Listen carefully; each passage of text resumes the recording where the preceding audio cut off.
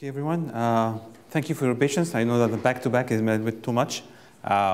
Would like to make it short. I will wrap up my lecture as fast as I can, and then we can move on with a break, and then we can come back to listen to Dr. Roberts and Dr. Eldib. So as I mentioned in the beginning of the day, that we now trying to shift the focus from, okay, this is how you put the nozzle prongs, and this is how the bubbler works, and check the circuits, and everything will be fine. We are moving a little bit to look at the overall global picture of what exactly a bubble CPAP program should look like, and what are the essence and the elements of a successful program that actually lead to reduction in the chronic lung disease in your unit. I have nothing to disclose in regard to this lecture. So the idea is non-invasive respiratory management. We think we do it and we will cause reduction in chronic lung disease.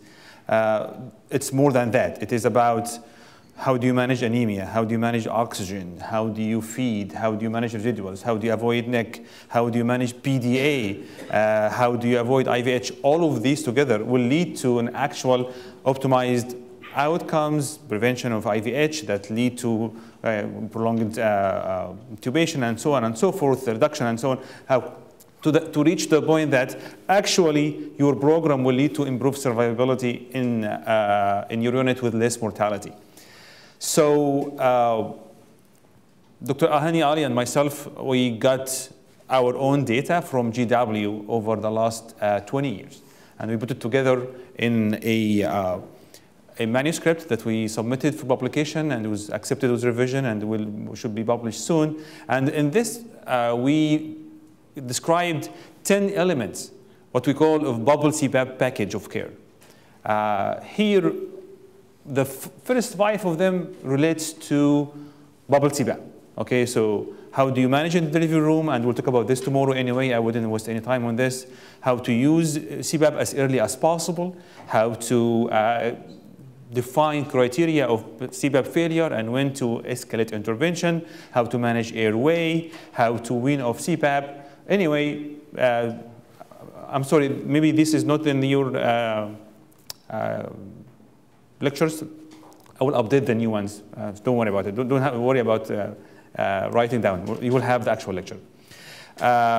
In addition to how to give surfactant, when do you give surfactant, when not to need to give surfactant, how to manage with caffeine, oxygen saturation strategies, fluid and nutrition management, and transfusion practices. I will focus more in this lecture about maybe the 2 or 3 elements here, which is what I call as adjunct therapy, or adjunct strategies to the bubble CPAP program itself.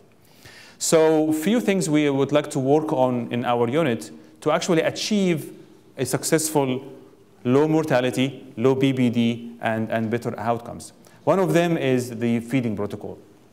And the idea is, going back, so this feeding management protocol, it has actually many elements. Has to do with how do you feed, when do you feed, how to start, how to manage, how do you manage residuals. And all of these actually are maybe controversial. Some would say, don't worry about residuals, don't even check on them. And but some say, we have to check on residual, and they are actually early clues for NEC. Whatever you think is better for you, you just have to have a consistent practices, and the whole team agree on, and you implement them together.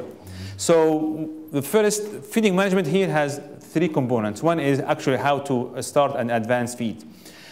So we always start with trophic feeds as soon as possible. So the first element is start feeding even the day of life number 0. If your baby is stable, if the pH is more than 7.25, if the baby is not acidotic, if baby is on bubble CPAP, NI, BBV, or intubated, if baby is stable, go ahead and start feeding. When I was resident, we would wait for 10 days. And when I was fellow, we would wait for 5 days. And now we will try to start within the first couple of days. Start as soon as possible. Start in first day of life. Start slowly, but just prime the gut. 10 to 20 ml per kilogram should be per day, not per hour. No advancement for 48 hours to 96 hours. The bigger ones, babies are more than 1,500 grams. A day or 2, if they are fine, they have bowel movement, you start advancing. If they are a smaller one, less than 1 kilo, maybe try to give them longer time until you achieve a good bowel movement, and then you start to advance. But start with 10 per kilo, go up to 20 per kilo, hold on until you are okay, and then you start to advance. Always listen to the baby, feel the baby, see bowel movement, use your eyes, see bowel movement, use your ears, hear bowel sounds, and everything's fine, you start to advance. Like, sometimes it doesn't work, and baby, you put 1 cc, you get back 2 cc. You put 1 cc, you get back 3 cc. It's okay, just keep trying. What we do is, we put 1 cc, you start with 1 cc Q4 or 1 cc Q3, okay? And what will happen is, you get back 1 cc or 2 cc. Oh, you know, baby has feeding intolerance. This is day of life number 1 or 2. There is no feeding intolerance here. Okay, just keep trying. Just keep trying. So people actually, I come in the morning, my fellow put the baby NPO overnight because baby had feeding intolerance because he put 1 cc or 2 cc's and got back the same. And we have a different protocol I will talk about to manage, but it's after 1 week of life. So the first few days, keep putting the 1 cc. If you get 1 cc back, that's okay. Discard it if you don't like it. Put it back if you like it, but keep feeding the baby. Then advance slowly but steadily, 10 to 15 cc per kilogram. I'm sorry, it's per day, not per hour. Fortify upon successful achieving 100 cc per kilogram per day. When I was a fellow, we were fortifying the milk, the breast milk, on the day of 0. So you start with fortified milk. And I don't know, whatever the practice that you do, like this, maybe this is not a very good idea because the milk fortifier, as of today, if you are not using the Prolacta, it's a cow-based milk, and if you are actually doing breastfeeding or breast milk, either either the maternal milk or donor milk, adding the cow's milk now is not a good idea, especially that it increases osmolarity. So the osmolarity of the breast milk is about 280 milliosmol. As soon as you add the HMF, it's 390 milliosmol. So it's another stress that you will. The idea is there are different stresses that you work with the stomach. The dilation impact and the concentration impact. So you don't want to do both at the same time. You don't want to put hyperosmolar content. On the same time, you are stretching the stomach gradually. Okay, the size of the stomach of the baby is the size of the fist of the baby, okay, in the beginning, and then start to gradually dilate. So focus more on one of them, okay. We always try to dilate first until we hit about 100 cc per kilogram per day, and then we fortify to 22 calories, but don't advance that day. And then you give it after 24 hours, everything is fine, we advance until we hit 120 cc per kilogram per day. If you hit it, everything is fine, you fortify to 24 calories, but don't advance that day. And then everything is fine next day, you advance until you reach your target goal. So this is kind of the way that we figure out it will work fine most of the time. Do not fortify and advance on the same day, and use continuous, okay, so we use continuous transpyloric feeds with all the babies that are born at less than 1 kilo as soon as they hit 40 cc per kilogram per day. So you have a 500 grams baby. You started with 1 cc Q4, 1 cc Q3, 2 cc Q3, advancing gradually. As soon as you hit 40 per kilo per day, and baby is so small, and what happened is because likely by day of 4 or 5, this baby will be on bubble CPAP or in IPPV at this point. So try to avoid reflux and everything from putting large volumes in the stomach. We start to pass our transpyloric tube and divide it by 24 hours. So if we are on 4 cc Q3, that means 4 times 8 is 32. You start to divide this by 24, and you put your transpyloric tube, and then you switch to 1.5 cc per hour. And this will continue like this until baby is at least 1 kilo or more, and then you can gradually switch back to gastric feeds. This is the protocol that we have. We have it for every single, like 50 gram. Okay, a baby is 750, a baby 800, 850. How to start, how to advance gradually. This is a homemade, and we are publishing about it next year, our outcomes in reducing NIC. However, you can borrow this, you can do your own. There is no magic about that, and there is nothing really peculiar. The whole idea is we all as attendings, we sat down, we made this, we agree that this will always stick to. So whatever you come up with, just be sure that everyone is buying in, and no one will come next morning and do something very different. Okay, just be consistent and agree on it as a team. And this is the most important thing in a cultural unit when you actually try to focus. Yes? Can I ask a question with the trophic feedings? If I may, we can do all the questions by the end of the day? Yeah. So you make up your own program, but stick to it as a team. Be sure that you are consistent and put a monitoring officer where our colleague Bri Masabak in the back here, she is observing this as well as other team. And like we every month we look at how much did we actually adhere to our protocol to achieve the result by the end. Number 2 is residual management. So the number 1 was the standardized way of feeding as a team. Number 2 is residual. We came up with this. Dr. Tatiana Nesterenko was one of our attendings. She joined Dr. Ali now in Cleveland. She came up with this, okay, how to identify bad residuals versus good residuals or okay residuals. So the darker it is, the bad it is, and the lighter it is, it's okay. And then we check residuals before feeds. If you're doing care Q4, we do it Q4. If your care is Q3, we do it Q3. We check. If it is light, that means it is gastric juice, it's okay. If it is dark, okay, that's a bad sign. This is in addition to if you have large volumes. So, and we came up with this protocol, how to manage the residuals, if they are bilious and non-bilious, and if they are mild, which you mean like less than 33%, what do with it? You to refeed, you may hold the feeding for one time and then you start, maybe you hold for 12 hours. But the idea is, we actually in our institution, we take residuals seriously and it's volume dependent. If your baby now is 3 weeks old, you have 500 grams baby at birth, now 3 weeks old, likely the weight at this point maybe 650. And baby is feeding 13 cc per Q3, and you find that there's 7 cc residual. This is concerning. This is more than 50%, and you should take it seriously, and we have a system to it. If it is 3 cc, that means it's maybe barely 25%, and you can live with that, and so on and so forth. Of course, you can challenge me, tell me what evidence that show you that 25% is not any dangerous than 50 or the other way around. And I don't have evidence, but like the common logic and the practice show that like when actually the residuals are consistently less than 25%, the babies are doing fine. But if it is more and more and until you hit 50% or more, they are not doing fine and something going on wrong. And you have to give them a break. Like me and you, sometime when we feed, we had a good meal yesterday. I don't want to really eat too much today, okay? But babies, we don't do this to them, and they cannot tell us, please don't feed me. We just like, the nurse come, and she do what the way we order, and they will put the syringe and run it, same volume, same duration. And maybe actually we increase every day by 1 or 2 cc, without asking the baby, would you like to eat more today? It doesn't matter, like we just give it. So certain days the physiology is not the same, and we really need to cope with that. So fluctuation and variability in residuals are okay as long as they are at lower minimum, and as soon as they go beyond that, then we have to take it seriously and give them a break.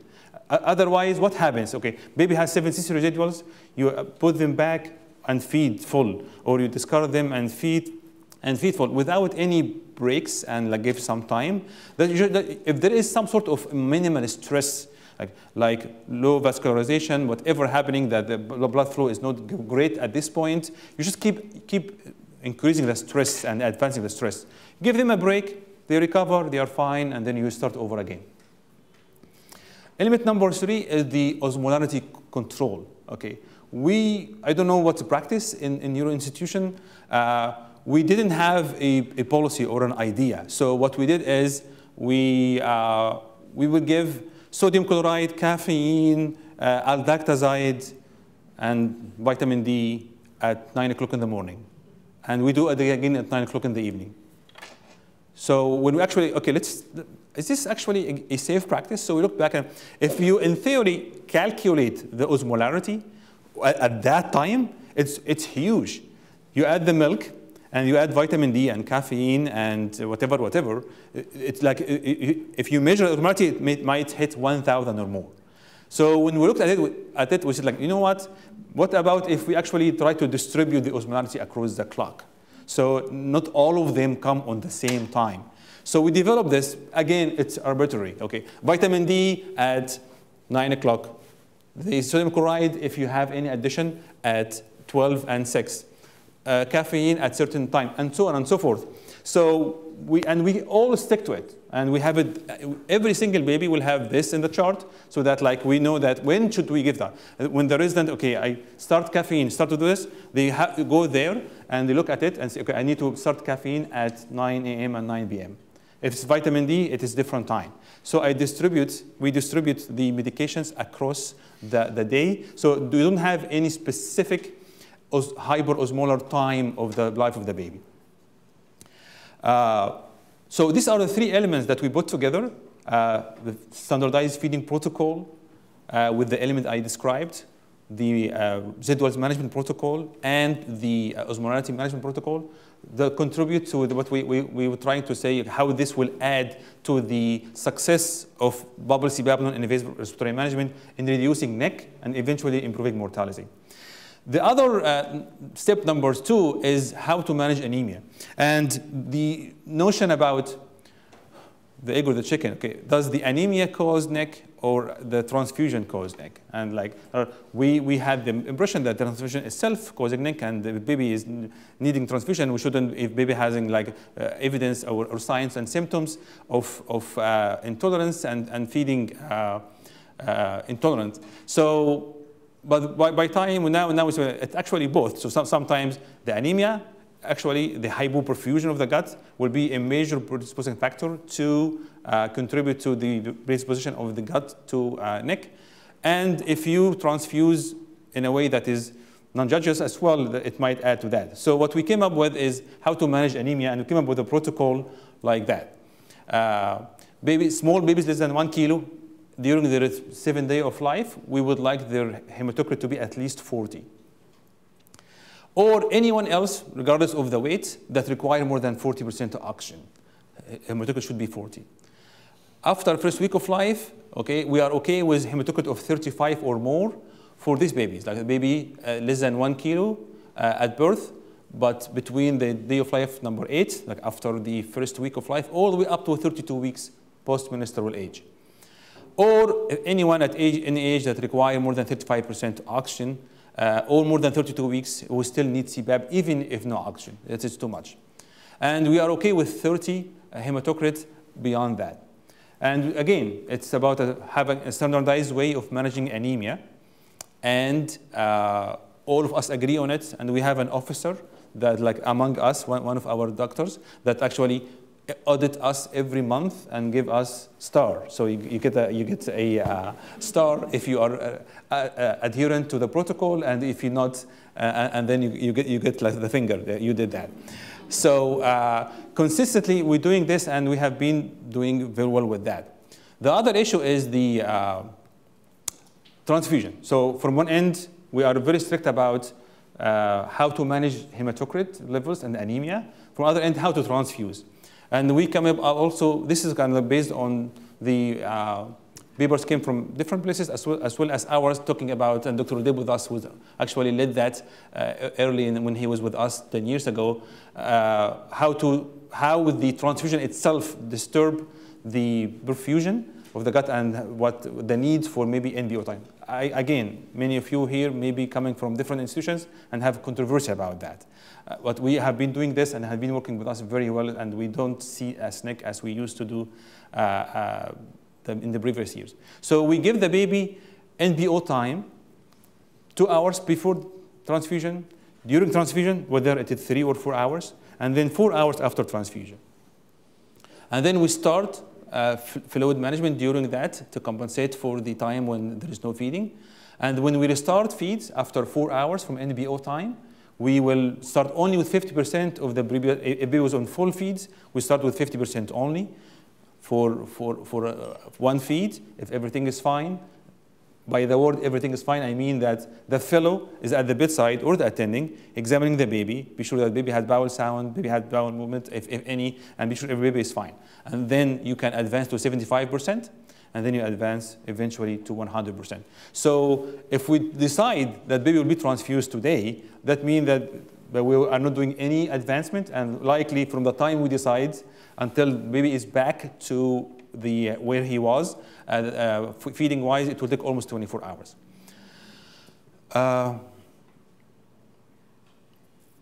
Okay.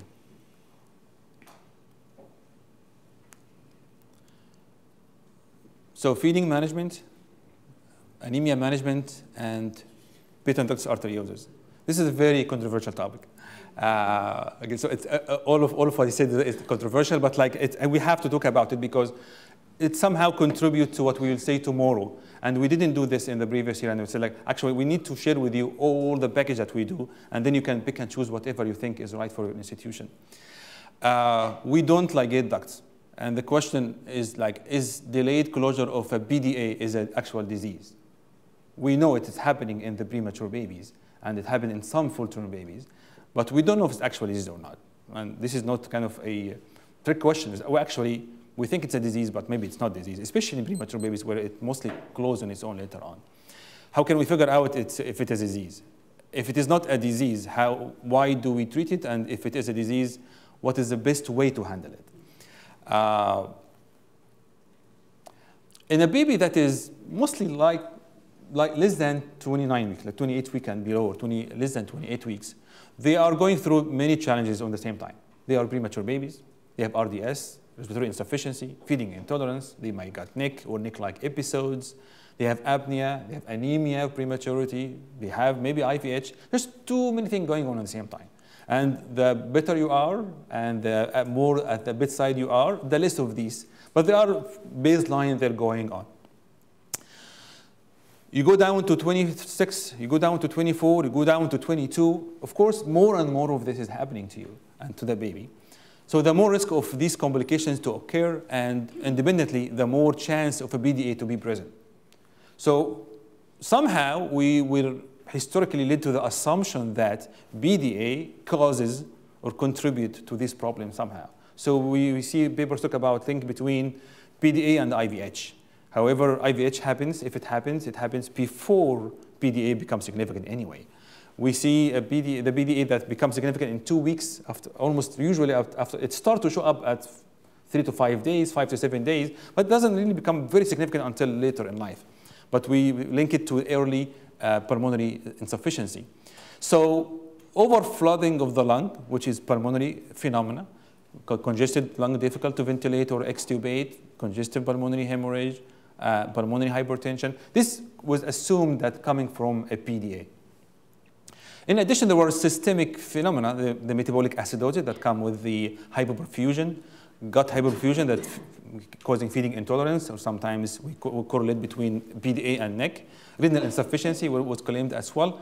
So we as neonatologists and neonatal nurses and respiratory therapists engaged in the NICU, we are very keen that our baby has to have the best outcomes. And the idea is, okay, how can we differentiate? Why we think that this happening is due to PDA versus not? And we really don't have a 100% evidence to lead us away. We correlated between these based on correlation studies, and we don't have any study that can link the cause-effect relationship. Okay, we have PDA and we have IVH, we have PDA and we have NIC, we have PDA and we have pulmonary congestion, and we say, okay, they are together, they are linked together, they are correlated together, but we don't have an evidence to correlate, to draw the line between both of them. But most of us don't actually move into ligate duct except when there is a significant pulmonary insufficiency. Yeah, we see, like when I was junior attending back in 2003 and 4 and 5, the fellow will call me. We have a fellow in-house, we manage from house, and baby has ducts. Now my heart starts to flutter. We have to start endomedicine. That means that I will have to follow up on the renal function, so I have to have Q6 or Q12 BMP to look at the B1 creatinine. I have to be ready with the platelet transfusion because maybe the endomedicine will cause thrombocytopenia or inhibition of the platelet effect. And maybe also can cause IVH. So it's like just too much happening. So this kind of scare that comes with you hear about it and you start to treat it is not really kind of justified based on a strong evidence. So the question is, did active closure of BDA help improve outcomes or not?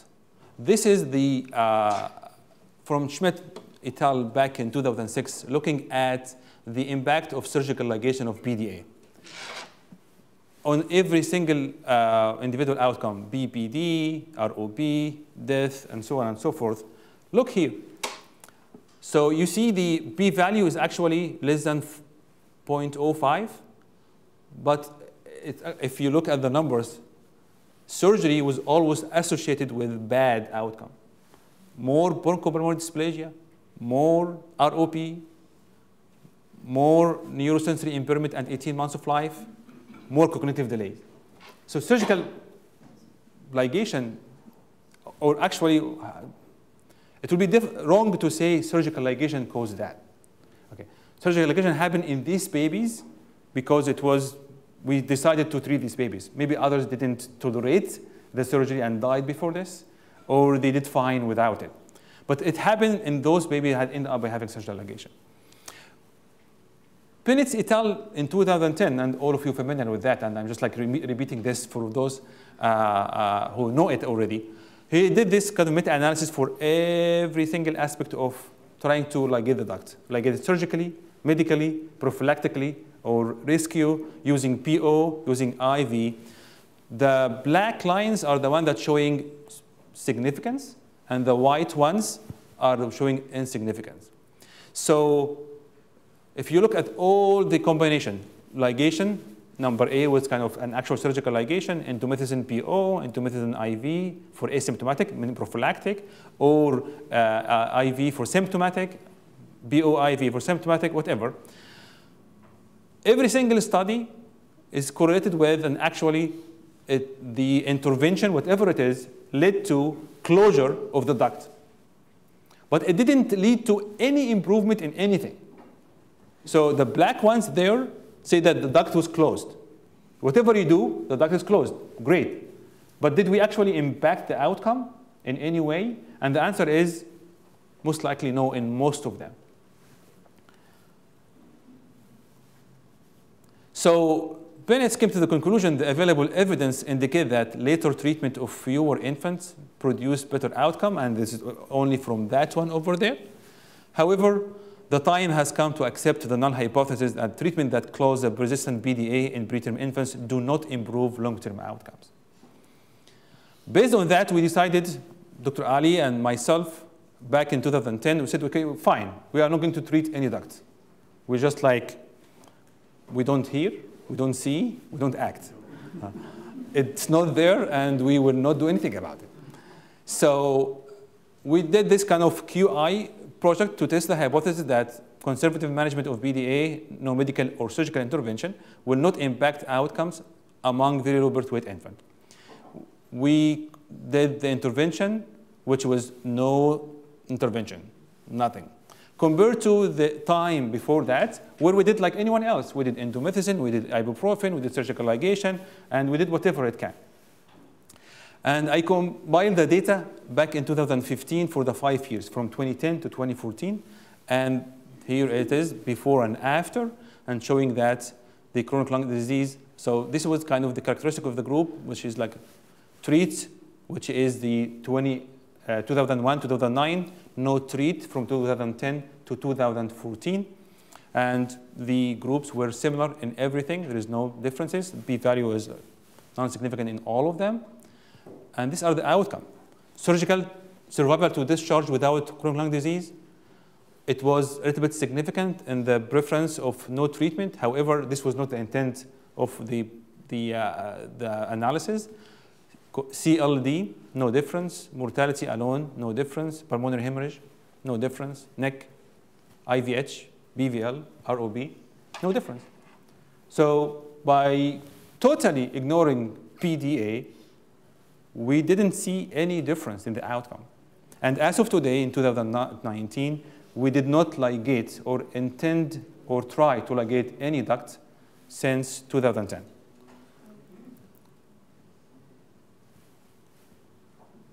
There was a little bit of non-significant increase in length of stay, but it was non-significant anyway, statistically. So this is as our intervention. So now, okay, the question is this because we are very liberal with non-invasive intervention in bubble CPAP? That's why we see that we don't need the closed ducts? Maybe.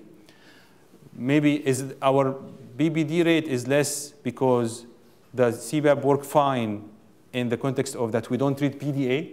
Maybe. So we actually cannot tell is it which one is right, but they are working together very well. We don't see that bad of a duct that you see for a prolonged intubated babies, and therefore we don't end up by getting them. And when we hear it, okay, the nurse will come to me and say, oh, baby had a very bouncing pulses. He had like whooping murmur. I say, just fine, okay, just keep going on. We keep feeding, we keep managing, and we did not need to ligate anyone. To be completely clear about that, we had to transfer 2 babies out of the last 10 years to Children's Hospital for other reasons, and they had duct ligation over there. Would they have it if they stayed with us? Maybe, not, maybe yes, I don't know. But out of how many babies I mentioned?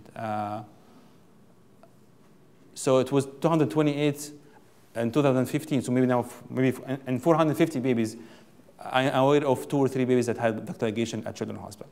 But they didn't need it to us, and they were transferred for other reasons, not because of the PDA. Last thing I'll talk about, and I have 2 minutes, is the ROP. And ROP is, again, is a reflection. We have very, very low ROP rates, and we didn't have any case that required intervention since 2010 as well, and has nothing to do with the PDA ligation quality improvement project, but this is what we observed. The last time we did laser surgery with back in 2006, and the last time we did Avastin was in 2009, 8 and 9, and we didn't have any since then. So this is our results for the whole sample. No ROB in 453 cases, and any kind of ROB was 27%. Stage 3 and 4 was 5.9%. Only 4 of them had laser surgery, and this is back since 2002. And 2 cases had anti-VEGF therapy, and this was also in the years between 8 and 9. And since 2010, we did not have any intervention. This is not only because of a very strong bubble CPAP program, but we are very strict about our oxygen management. We continuously titrate oxygen flow, targeting infant oxygen saturation between 87 and 93, targeting to the 90 to 93 range all the time. And everybody, all the attendings, all the nurses, everyone is actually very focused on that. So if the baby is desatting and the nurse will go up a little bit, everyone is working to be back. As soon as baby is back again to his normal range, you go back down, so that baby is always satting between 90 and 93%. And we didn't have, as I mentioned, any cases of ligation. We have no time, so we'll stop now. We'll give you a break, and I will move this section to tomorrow's lecture. So thank you for listening today, and we will have a break now, and we should be starting with Dr. Roberts in 30 minutes, I think. Can I see the...